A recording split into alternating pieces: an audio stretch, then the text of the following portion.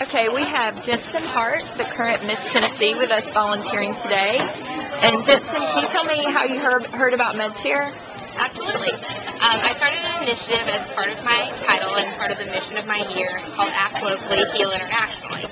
Now what we do is try and connect domestic healthcare systems with healthcare systems abroad and basically do a lot of what MedShare does in connecting the surplus and the resources that we have with the needs that we've seen abroad. So what we do a lot of is connecting clinics and individuals. So when I found MedShare, they were connecting supplies in citizens and the countries and communities in need.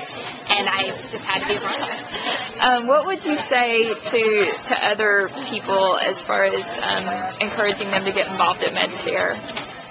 Well, I think it's really an easy thing to do. And I think that that's the thing that people need to know the most, is that they think that it's some huge machine, that it would be hard to just jump in and do something. And if you look around, all these people just took a morning and they came in and they did it. And personally, I got involved with MedShare a matter of days ago, and here I am getting my hands dirty and really helping out. And that's the important thing for people to know, is that it's doable, and not only is it doable, but it's necessary. And this is how things get from point A to point B, and they can really be the people that make that happen. Any other person they want to volunteer? I think anyone could benefit enormously from the experience. And you can see, from the kids that are helping out today, and the older people, that they aren't necessarily people who quote-unquote know what they're doing or know their way around an OR or around an emergency room, and that's not necessary. It's just necessary that you are willing to help and just learn the ropes.